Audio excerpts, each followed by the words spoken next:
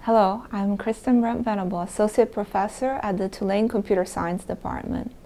My main research focus is in artificial intelligence, which tries to understand the nature of thought and intelligent behavior and to design intelligent systems. Recently, artificial intelligence has experienced a tremendous growth, and it's widely recognized that it will play a key role in future technological developments. Tulane has decided to meet the challenge of producing cutting-edge research in artificial intelligence and has partnered with the Florida Institute of Human and Machine Cognition. The institute is one of the country's and world's largest research centers in artificial intelligence and was founded and is currently led by a Tulane alumnus, Ken Ford.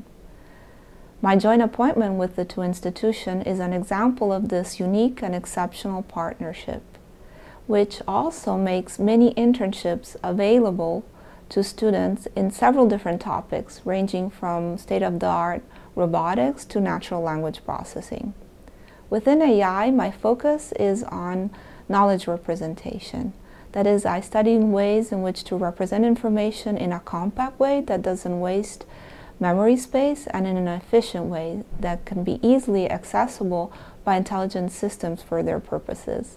Think, for example, of a Mars rover on a planet with many different tasks to accomplish with time constraints and preferences.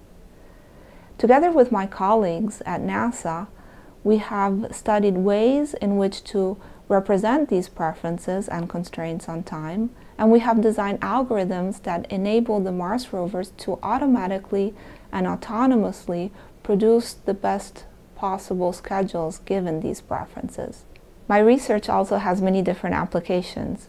For example, with colleagues at IHMC and at the Tulane Psychology Department, we are currently designing artificial companions for users with different impairments. Think, for example, Alzheimer's and ALS. The artificial companions will be able to extract and store important knowledge on the users and to use this knowledge to support the users on many different tasks.